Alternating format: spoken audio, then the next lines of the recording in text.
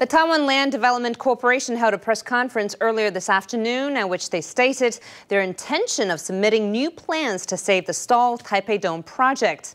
TLDC Chairman Chiu Fu-sheng said that his company wanted to participate in an open bidding process that would allow other interested companies to put forth their own proposals on how to improve the development of the indoor arena.